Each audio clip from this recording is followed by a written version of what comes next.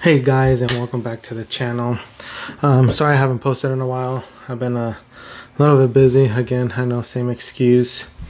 But today I wanted to make a video pretty much just talking about like what my goals are for 2020 and how I'm sorry about that. And how I'm gonna go about what am I gonna do?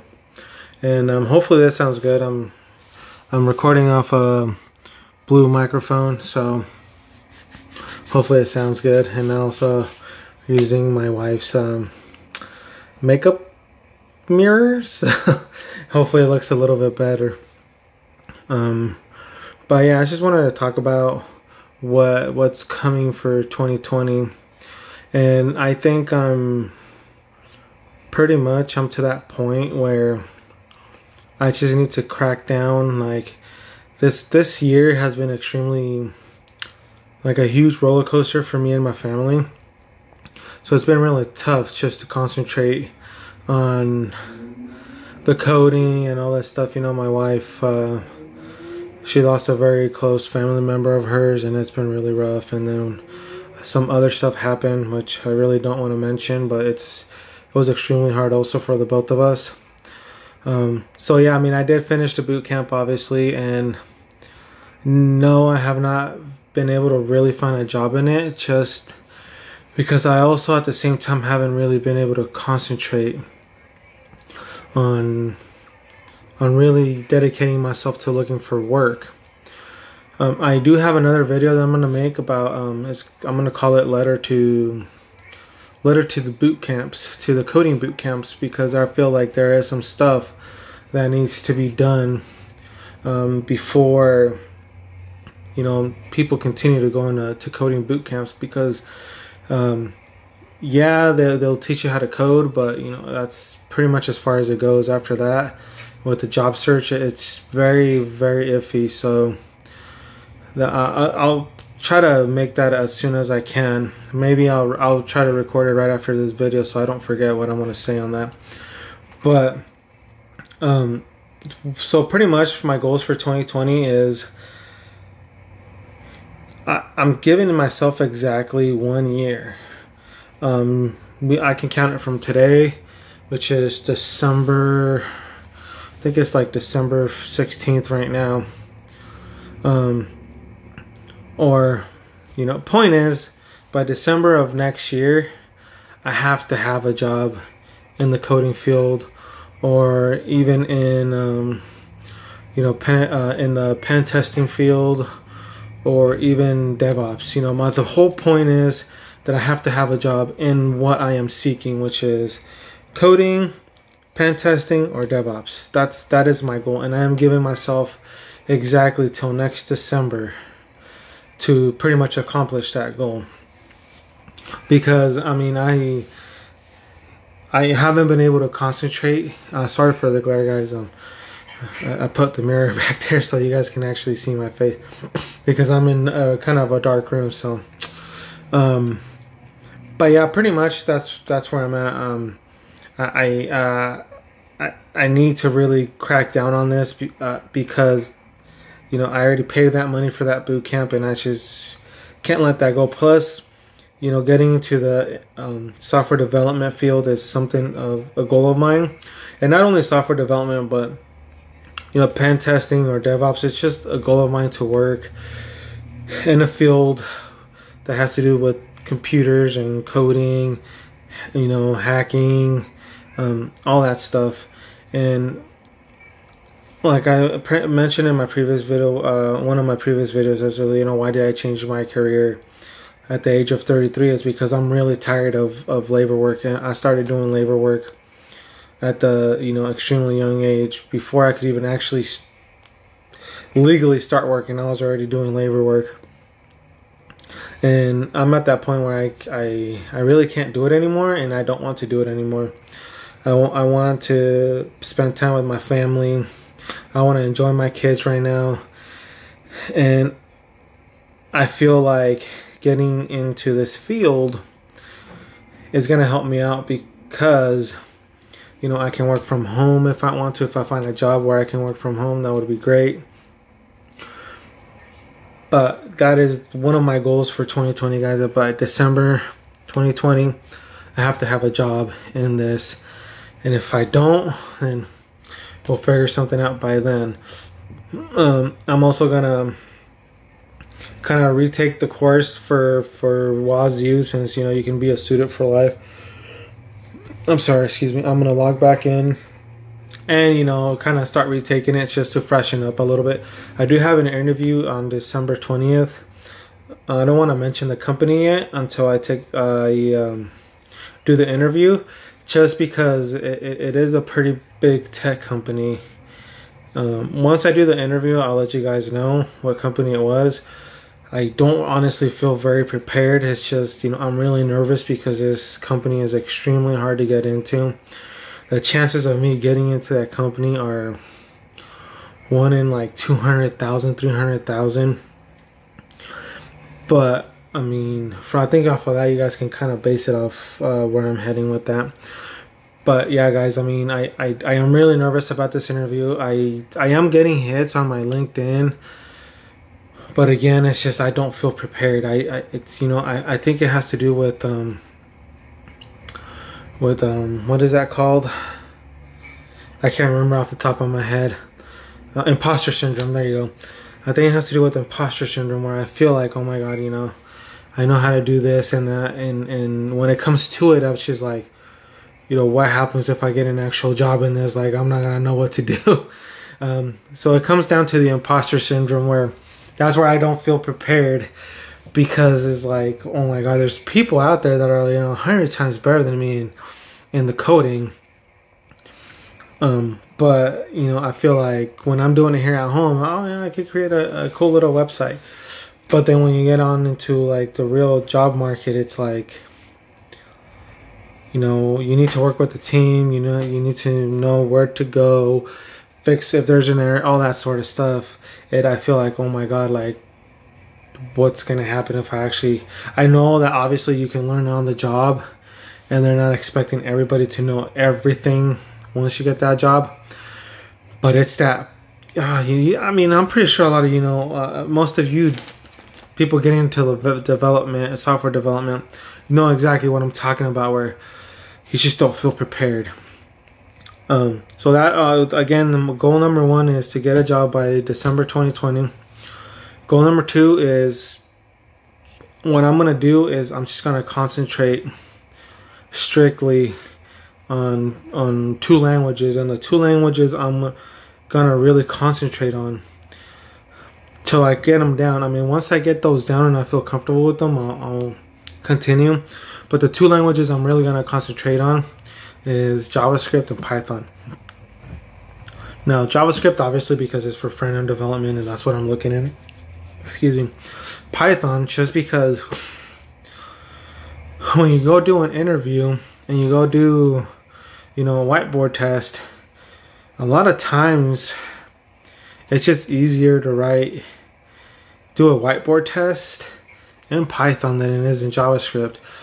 I have tried both languages because I've been doing a lot of practicing on the coding problems, and writing a solution in JavaScript is almost twice as long as writing one in Python. And, you know, when you go to an interview, when you go to a whiteboarding interview, you're on a time limit. So you're going to want to do it in the language that you don't take as long as writing the code down. Not only that, I feel like Python is also a little bit better when you're writing code. Is a little bit better in memory allocation. When it comes to actually writing the code, memory allocation, it works a little bit better in Python. I could be wrong on that, but that's the way that I'm looking at it. But that's goal number 2 is to concentrate just on those 2 languages, just because those, not only are they the most popular languages out there for 2020, but it's just what I feel more comfortable in, JavaScript and Python. And Python really isn't that hard. Sorry guys, Python really isn't that hard to learn along with JavaScript. And JavaScript is just keep adding and adding and adding to it. So that's goal number 2, doing that. Goal number 3 is just, to be honest with you guys, just concentrating and actually going through with all of this. Again, this year has been extremely tough. It's very frustrating because I feel like, you know, I'm just not doing enough. And again, I think it goes back to the imposter syndrome where I sit down honestly for hours and just code, but I'm like blocked. I feel like I'm just don't know where to go with this because when you learn coding, and correct me if I'm wrong or if you guys have had different experience, but when you learn coding and you learn that beginner stage of any language or whatever you're doing, even if it's full stack, once you get to that point, it's really hard to move on from there because you're stuck, especially if you don't have any projects to work on. Yeah, if you learn JavaScript, HTML, so you could create like little websites, your portfolio. But when it comes to the job market, you go a lot more into debt. You know, you actually work on projects that are already out there, that are literally millions of people are using them, and you have to find a way to fix that problem without breaking the program, so millions of people don't get mad. And I think I'm at that point where I have nothing to work on. Like, yeah, I could go on GitHub and look for open source projects, but that's also really hard to find an open source project that people are going to let you work on and edit on. So I'm at that crossroad right now where it's just like I don't know which way to go. And I feel like that's what it's kind of like writer's block, where it's just like you have an idea but you don't know how to go about it. And that's exactly where I'm at right now. And I feel like those of you guys that are learning how to code or are deciding to go to a boot camp, you guys will get to that stage where it's like you get stuck and you don't know which way to go because you want some real experience, some actual physical experience, because from there or nobody's going to want to hire you. And that's where I'm at right now, where I'm looking for that real world experience, but I have no clue where to go get it. Yeah, there's, again, it goes back to go online, find open source projects, add on to them, but it's like, it's not that easy. And that's what a lot of people don't mention, that it's really not that easy to just go find an open source project, and commit to it. But it's no, the person who that project belongs to has to accept. They have to be like, okay, I'll allow you to commit to my project. It's not that easy, and that's another video I'm gonna make about how a lot of YouTubers make it extra. They just go out there and tell you like, oh, just go learn on your own and do this, do that, and you'll find a job. They don't mention how difficult it is to get into the field without literally knowing somebody that's already in the field. A lot of the people that are in this field right now probably already knew somebody that was working at a tech company. And if you don't know anybody, or that's where going on LinkedIn and communicating with people and networking comes in. And luckily with doing Uber, I have been able to network with a lot of people, and that's how I'm getting some of my hits. And that's how I also got this interview that I'm going to do on December 20th. So, that's another thing right there. So goal number, and it leads to my goal number 4. Goal number 4 for me in 2020 is to network a lot more. I've been really quiet on social media. I've been really quiet on LinkedIn. And networking, besides knowing how to code, guys, networking, it's really what's going to get you the job. Knowing the right people. And obviously it's going to help. You have to know how to code too, even if it's the basic stuff. But networking is what's really going to get you into that communication and networking, because if you don't know how to talk to people, then they're just going to automatically tell you no.